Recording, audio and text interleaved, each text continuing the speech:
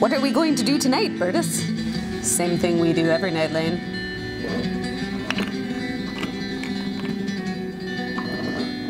Oh, shit. Well, now that you're here, I should probably tell you why I should become one of your Scumbassadors. Not only have I been slinging the lard since it first arrived in the States, but I have built the kind of shop where we attract actual live pigs. Yeah, that happened. Not to mention that even the most well-intentioned gifts always seem to turn dirty in my hands. I'm sure you know what that's like. So, shall we on with the show?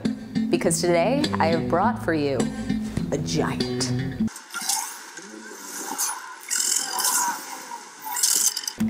Today I'm going to show you an executive contour and a huge fucking beard. I super duper hope you like it and let me join your club.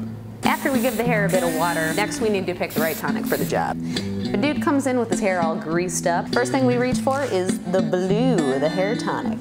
This is a great hair and scalp refresher, and it breaks up the product and gets it moving and working again. If, like Sean here, we have a freshly washed head of hair, you need a little bit of grip. You really need to go the opposite direction. That's when we go for the much-loved grooming tonic. The grooming tonic is a great cutting medium because it'll give you awesome hold in your partings. And it has a couple other tricks that I'll be showing you in a little bit. I saved up my money, went down to the Let's clean up the front hairline. There's a little girl down there who can melt my worries away. Off to the other side. She don't smile, she don't speak. When she moves, Got it now. knees go weak. Save up your money, get down to the hall. This is far less traditional cutting than it is sketching. Or more kind of a erasing in the midst of a sketch sort of thing. Connect the bits. Make sure you retain plenty of length back here. That cardinal rule of hair cutting. You can always take more off, but you can't put it back on. That goes double when you're getting near a whorl. Because those things, they'll suck you under. What's gonna happen? Lighting! The sign says, come as you are.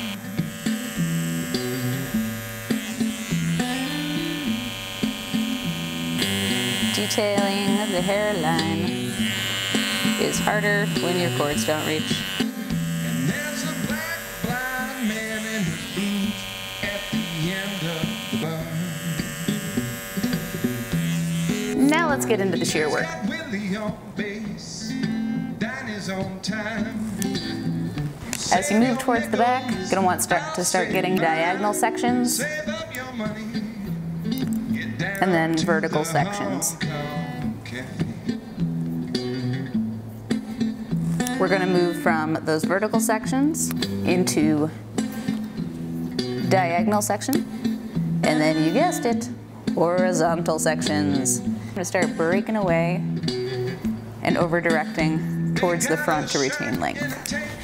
Nearly 50 feet high, there's a tiger on a leash with a twinkle in his eye. There's trouble in the water, casting shadows on the walls. Danny Mac and his chicken coop in the middle of it all.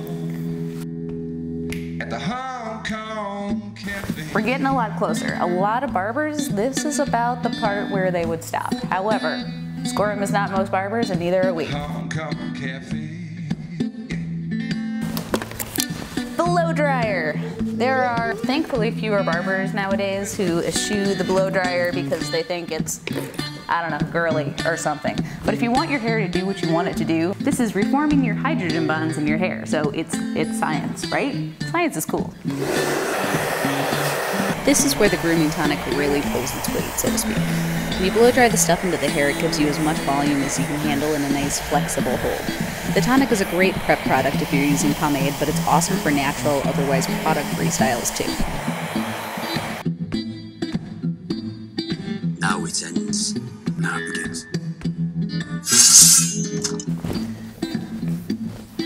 His name Now, was Russell Morgan. starting with your blending shears, He woke up from a going to midnight remove coma, bulk. crawled out to the street. He was bruised and broken and dazed and shaken, his mind a total wreck. The key here is to keep on combing. Dog tag secure around his neck. They never saw it See how much come. smoother that's looking They were the already? class of 66. There were body parts and grocery carts. Which part of hell is this? His first wife left him and took the two Extra small fun? boys. Razor over comb. Couldn't understand why daddy bought them for the toys.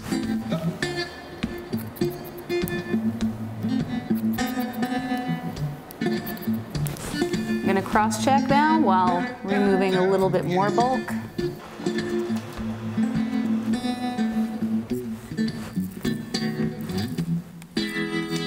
I'm a wrong way driver down this one-way street. With my Okay, now it's time for the beard stuffs. This is one of the bigger ones we get to work on around here. And the selfish little boy out of crumb despair, and a hobo jacket and his cross to bear. Meet you there Oh yeah, at the Hong Kong Cafe. evening off any parts that want to extend beyond the back jawline. At the Hong Kong Cafe. I said I do declare.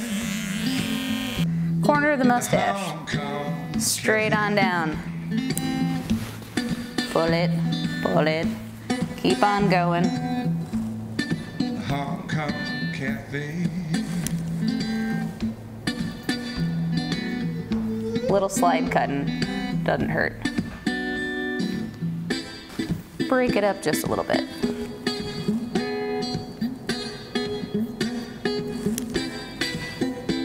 Find the corner of the mouth, hook a comb, right out to the outside. This just makes things like eating and smooching and stuff easier. Your mouth isn't knitted together.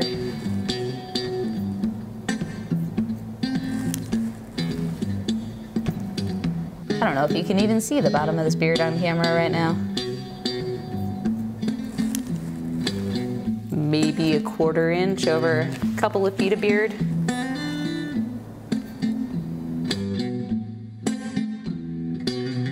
Although the hair is dry now, we're gonna add another little hit of the tonic and a bit more of the old blow dry. Extra tonic at this point helps set the style. You can also rub a little bit between your hands and then over the hair to smooth down strays.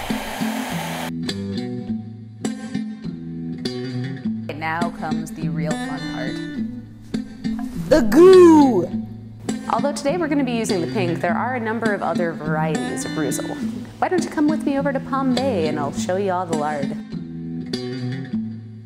It should be noted that none of these products actually contain lard these days. The pig on the container is just a nod to the early days when, yep, that is totally what it was made out of. Like, watch out for bear attacks time, right?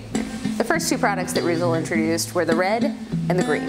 The red is a water-based, the green is an oil-based. And the pink and the blue also follow that line. So the blue is a roided out version of the red, and the pink is just a super version of the green. The red I like for giant pompadours because this tin is just incredibly, almost anti-gravity, it's so lightweight. It's a pretty strong hold, but not a super strong hold. The super strong is this guy. This has a lot less oil and water content than this one. The red is gonna get you those big sky-high pomps because it's light enough that it's not gonna weigh the hair down, but it also doesn't have a lot of bending ability. It helps hold in place what you've already done. So if you do a lot of pre-styling and use your blow dryer properly, this can give you some of the most gorgeous finishes. This one helps it bend a little bit more. So if you have some sticking out, tricky types of hair, the blue is gonna be a good one for you. Oil-based. I love oil-based pomade. It's a very old school finish. The green is more of a medium hold, gives it some nice bendability, makes it cooperative. So if you have a big, dry head of hair, this one is gonna give it some nourishment as well. The pink, on the other hand, this is a big tub of waxy goodness. So that one is gonna give you the hold. If nothing else will hold your hair, this motherfucker will, I tell you what. You want a big bunch of the goo, you see. You can always add more. Don't need to start off with a metric butt ton. Get it all up in there. Even all the way down the sides. Really just manhandle some head. Now that we got it started, let's get combing. When you're using the pink especially, sometimes you need to get it moving with the wide side of the comb, because if you go with the fine side of the comb, you're gonna probably pull some hair out. The pink is one that moves beautifully after you get it really worked in, but it does take a minute. The Hong Kong Cafe.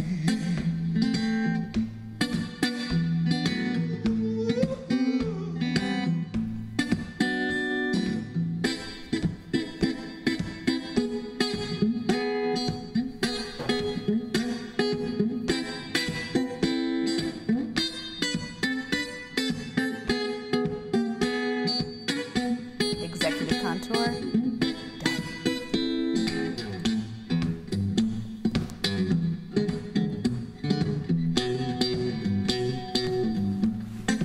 Boom. Onward, what?